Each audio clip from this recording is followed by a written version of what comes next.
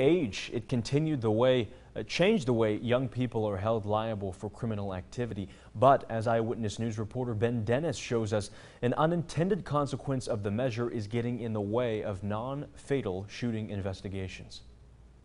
This spring, multiple Utica shootings have left victims injured but not dead. Locally, there's a problem associated when investigating these non-fatal shootings, says Oneida County District Attorney Scott McNamara. A lot of the shootings we're seeing right now involve people that are underage, that we no longer have jurisdiction over the DA's office. That's because under New York's Raise the Age policy, 16-year-olds who commit a crime are no longer treated as adults. Now, they're handled through the family court system instead of going to jail. 17-year-olds will be phased in this fall. Family court's not meant to prosecute people, it's meant to rehabilitate children. When it comes to young people, 15 and 16-year-olds, our office doesn't have jurisdiction unless they kill somebody.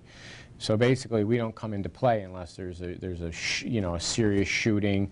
If they were to shoot somebody and hurt them, and the person was willing to cooperate, we could possibly prosecute that.